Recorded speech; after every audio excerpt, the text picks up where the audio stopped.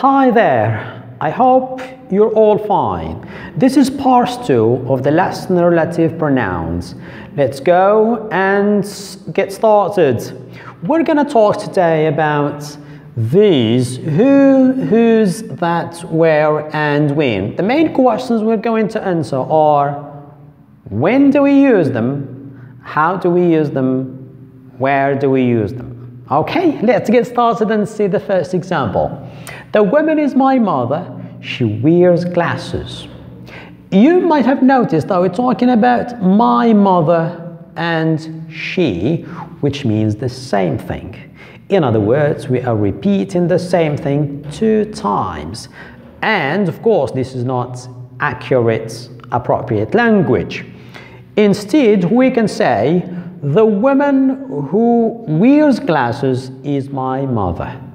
What we're doing here, we use relative pronoun who, or we can also use that to specify and clarify the woman we're talking about. So the woman who we are talking about is the one who wears glasses. All right? So you might have seen here that we have she, which is a woman. You can also talk about a man, a boy, or a girl, or anybody, right? Which means a person. So who is used when we talk about people, person. Next, the second example. The boy always gets great marks. His jacket is blue. So the boy we are talking about is the boy who has, remember this, who has or who possesses. The boy who owns a jacket, and that jacket is blue. So we can say the boy whose jacket is blue always gets great marks. So relative clause is this: whose jacket is blue. So whose, you might have noticed, we use it when we have his, my, her, etc. And all that means we have possession, possessive case. Okay? Perfect. Let's move on to number 3. I'll always remember the house. I was born there. The same thing as above. House, there, that's the same thing. The same place. Which means that we have repeated the same thing 2 times, which is not, again, a good thing to do in and use in language. So we might say, I'll always remember the house where I was born. So this where helps us to avoid repetition and redundancy.